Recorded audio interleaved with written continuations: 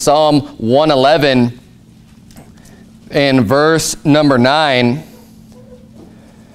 the Bible reads, "He sent redemption unto his people. He hath commanded his covenant forever. Holy and reverend is his name." Again, just saying that the name of the Lord is holy. You know what? When the name of the Lord is holy, it is something that you should show honor to and dignity and respect. And it's not something that you just throw around. That's why one of the 10 Commandments, is not to use the name of the Lord in vain. Why? Because the name of the Lord is holy.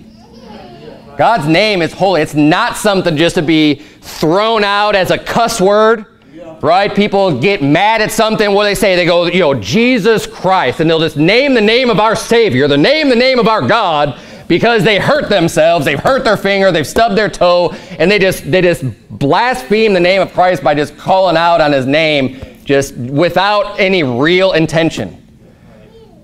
We're supposed to reserve the name of God and the name of Jesus for times when you are speaking to God, for times when you are specifically have a request and you want to call to God. You know, when people say, how about this? Oh my God. Oh my God, oh my God, oh my God, in daily life, oh my God. Are you really caring or considering God at all in your statement when you just make that statement, just go, oh my God? Seriously, think about it.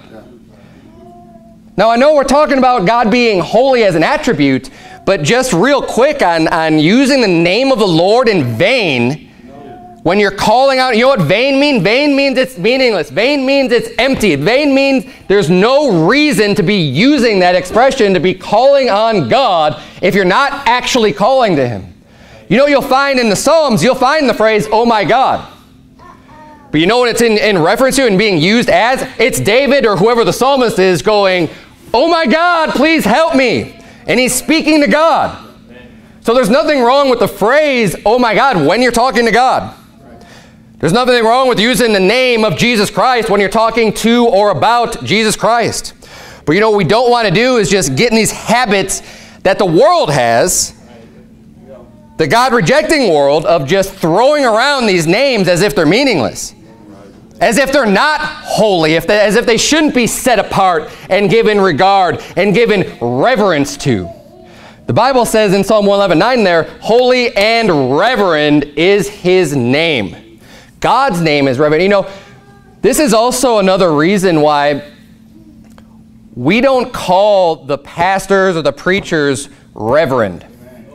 We call our preachers, we call them pastors or bishops, whatever the Bible terms.